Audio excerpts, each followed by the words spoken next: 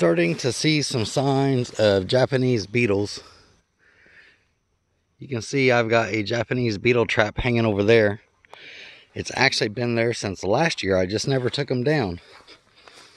And I know they have like some sort of an attractant that's supposed to attract them, but I even left the dead beetles in there.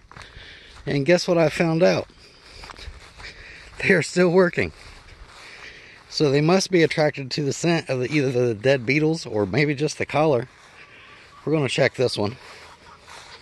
We'll see if it's the same way. You can actually see the color differentiation there is actually all the dead beetles in that bag.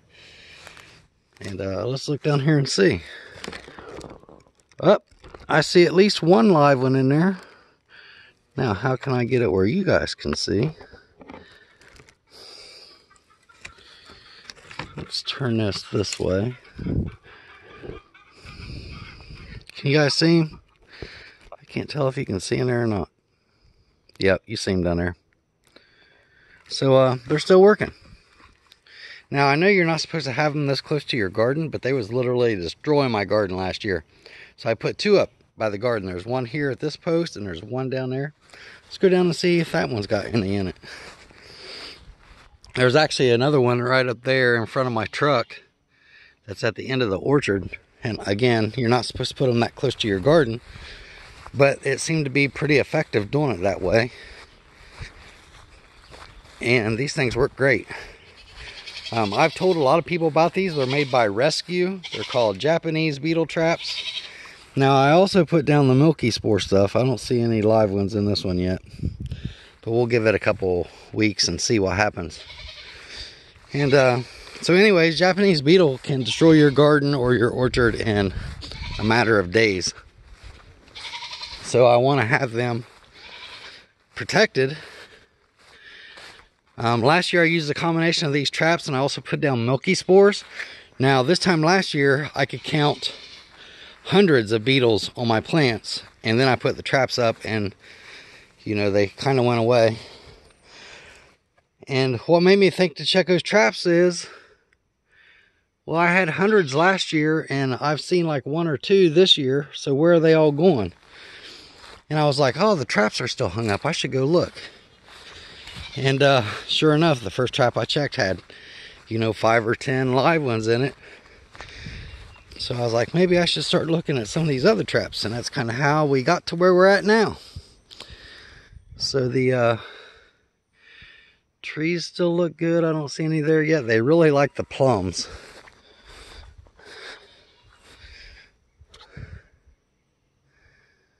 Oh, I see one right there. So that's what they look like. See if I can get that to focus a little bit better. Oh, he flew away. He's like, I know that guy. I remember his scent. But you know, the leaf damage to the trees is not that bad. And I still don't see a lot of them. Let's check the peaches. I probably really should be inside.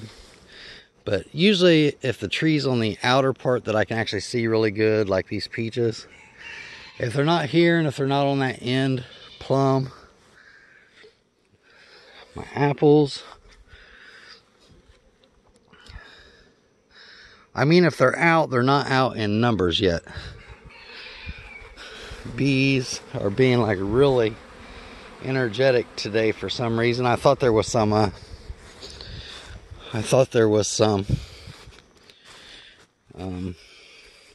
other bees robbing the hive, but I stood there and watched them for several minutes and that doesn't appear to be the case. I don't see any on my cherries, nothing on the goji berries. You know, I'm already here. I might as well go ahead and walk down the outside. I've got this fence kind of moved out of the way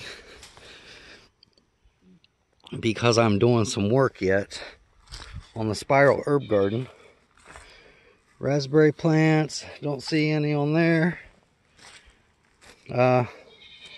Because that beehives are so close to my apple trees, some of them got rust this year and I couldn't really treat for it other than using neem oil because the beehives are literally right there.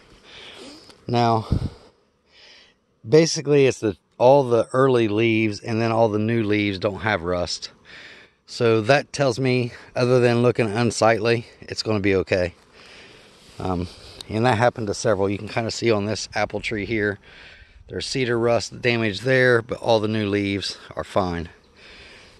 This is actually a younger tree, and I was really worried about it. Cedar rust there, but the new leaves also fine. So back to the peaches. I really need to do some heavy pruning on this sucker. It like exploded in growth this year. The newest peach is this one. Don't see any Japanese beetles on it. Some sort of I planted a wildflower mix in all these beds a couple years ago. And the wildflower mix still has flowers blooming, like all of the, what are those called? Johnny Jump Up or something. Or like everywhere. So anyways, back to the rescue traps. I got some deer damage on this one here, but that's not Japanese beetle damage. Yeah, this time last year there was hundreds on each tree. And this time this year, the trees look good. Oh, that kind of looks like some blight. It's only on that one leaf. I'm going to go ahead and pull it. Not taking any chances.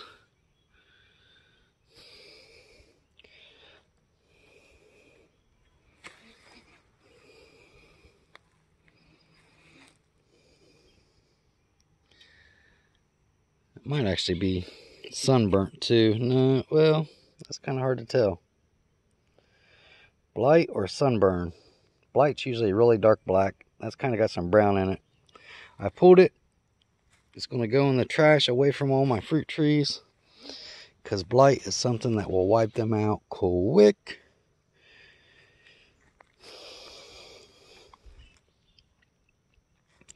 Yeah, I'm just not seeing like a large population of Japanese beetles, but I'm seeing a lot in the traps left over from last year, and all I did was I left the old dead Japanese beetles in there.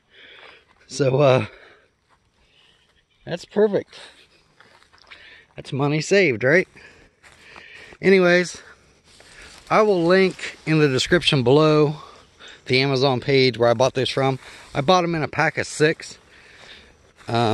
Depending on the size of your property, you might only need 1 or 2, but in all honesty, when you look at it, it's like $20 for 1 or $40 for 6. You know, don't take a rocket scientist to figure out what's the best deal. And that's kind of the way I buy everything. I buy in volume and large amounts. I've still got, I think, 2 left over. Oh, here's another one up here. I didn't check. Plus, I kind of need to look at the blackberries. Don't see any on the first few. Is that a live one? So, I think that between the milky spores, though, and the traps, it seems like the number is reduced drastically. And I guess one thing that I should say also is a lot of people said, well, if you use the traps, all you're doing is inviting them in from your neighbor's properties. But, you know, I think that